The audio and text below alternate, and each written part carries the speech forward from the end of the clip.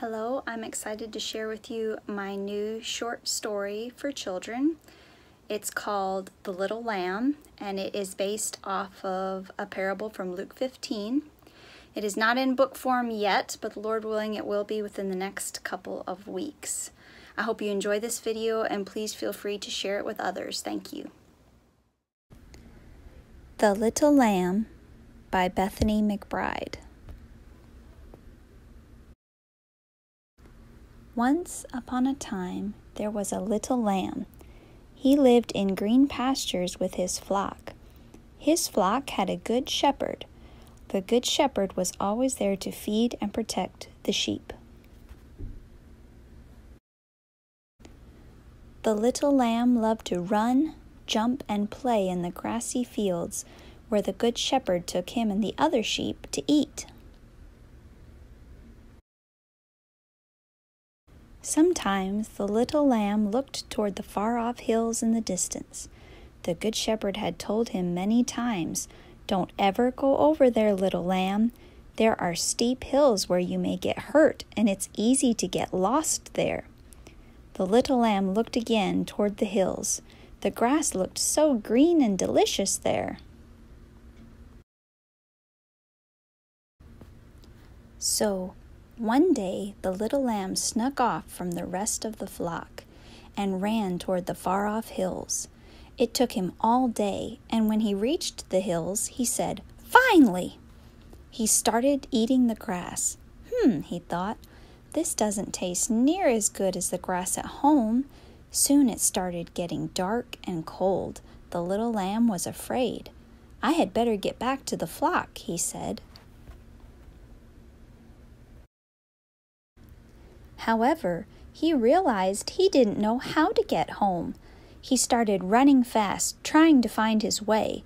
He ran and then suddenly fell down to the bottom of a big hill. He tried to stand, but he had hurt his leg and he couldn't get up. He was hopelessly lost in the far-off hills, and he didn't know what to do. Then he heard a noise, and when he looked up, he saw the good shepherd. He had left the flock and had come all of the way to the far-off hills to find the little lost lamb. The good shepherd knelt down and bandaged the lamb's leg. Then he tenderly picked him up, laid him on his shoulders, and carried him home.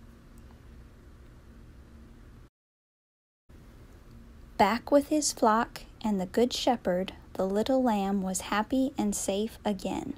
He decided that it was best to stay and obey the good shepherd. A note to the reader.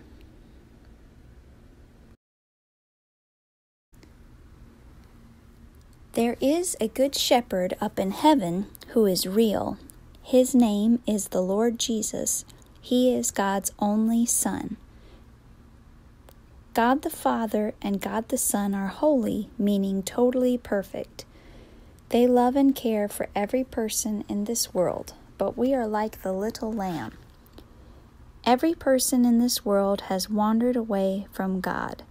We have sinned against His law. We have all done wrong.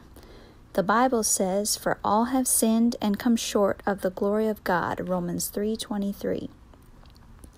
It also says, "For the wages of sin is death," Romans 6:23. We are separated from God because of our sin. Yet God the Father sent Jesus, the Good Shepherd, to come to this world. He lived a perfect life and then died for our sins on the cross.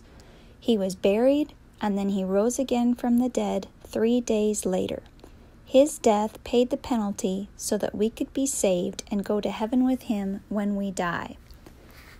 The Bible says, also in Romans 6:23, "The gift of God is eternal life through Jesus Christ our Lord." The Lord Jesus has made it possible for our sins to be forgiven. Any person who will come to him and repent of their sin, this means admitting, "Lord Jesus, you are right and I am wrong. I am a sinner," and will ask the Lord Jesus to save them from their sins, will be saved.